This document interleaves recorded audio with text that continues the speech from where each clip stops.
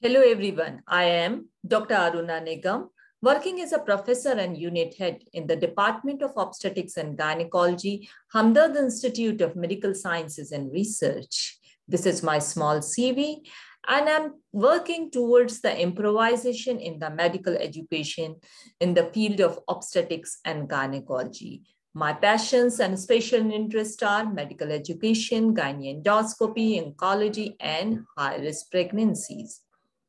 This time I have come with a new video course that is Mechanism of Labor from Normal to Abnormal. See, the tummy and the pelvis are being taught from undergraduate to postgraduate to nursing to midwife, and it forms the basis of whole obstetrics.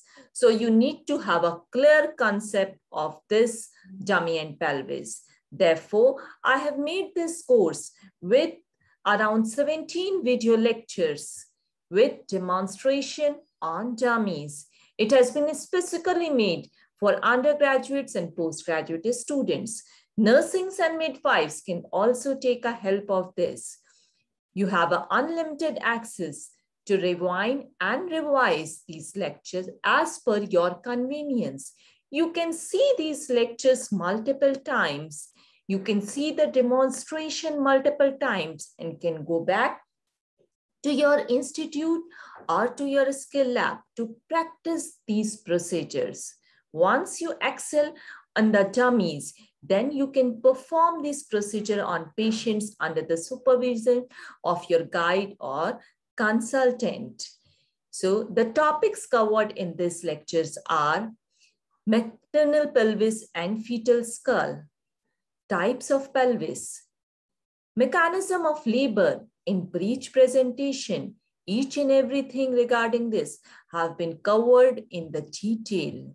Mechanism of labor in occipital posterior positions, face to pubes delivery, brow presentation, face presentation, compound presentation, cord presentation and prolapse, transverse lie, operative vaginal delivery, which has been covered in 6 lectures from history to demonstration to complications. Demonstration have been done on the dummies, giving the clear concept how to apply the forceps and the ventouse. Procedures have been described in great detail.